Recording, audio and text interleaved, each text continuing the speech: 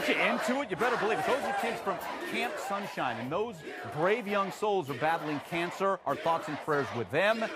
And you know our thoughts and our emotions are with Team USA taking on Belgium. Now, here's something as we lead up to the match that I didn't know, that fans like you and me can tweet Team USA, and then our quotes can become inspirational quotes for the team. Yeah, here's what the team has been drawing inspiration from. Game 1 against Ghana, here was the quote from Megan Brennan, and it's a good one.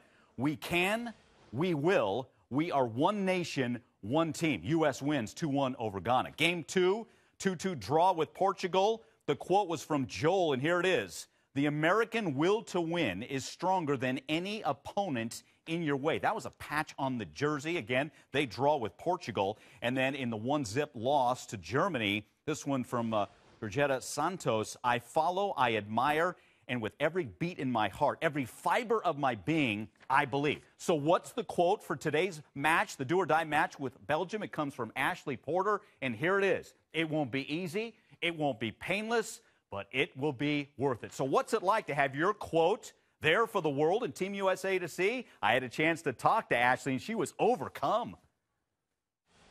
So Ashley's with us via FaceTime here, and here's the quote again. It won't be easy, it won't be painless, but it will be worth it. Where'd you come up with that? I literally, as I was typing it, it just came to me, and I sent it into U.S. Soccer, and I thought about what I would want a coach to say to me before a game and how I would get inspired, and I just typed it. Wow. Nice job. It is inspirational. So when did you find out that Team USA is using your quote? I got a DM from U.S. Soccer on Twitter yesterday, and then they emailed me, and I was just like in shock. Like, it's crazy. I don't even. I love it. I love your you're overwhelmed by it. What did they say in the email or the direct message? They said that they had a project that they wanted me to hear about, and so I said, well, first I was like, oh, is this spam? Like, is this real? I don't know. I don't trust it.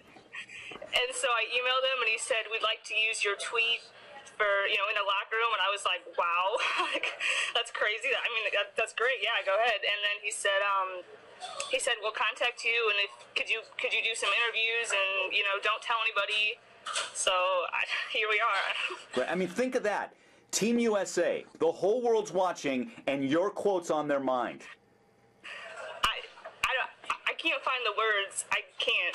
It's just, it means that much. It really does. It's awesome. I mean, to think that you are playing a part. The guys we're going to be watching today are reading your words and being inspired by them. Tell me, what are you going to do for the match? Where are you watching? How nervous will you be? I mean, my heart's beating right now. I'm sweating. Like, I'll be at Amsterdam Tavern in St. Louis, where the American Outlaws watch all the games, so I'll be there.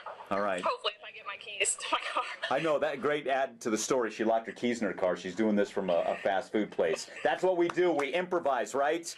We're America. There you go. Look at the smile. We believe, right, Ashley? Yes, we believe. One nation, one team. Let's go. There it is. Got to love Ashley. And imagine that.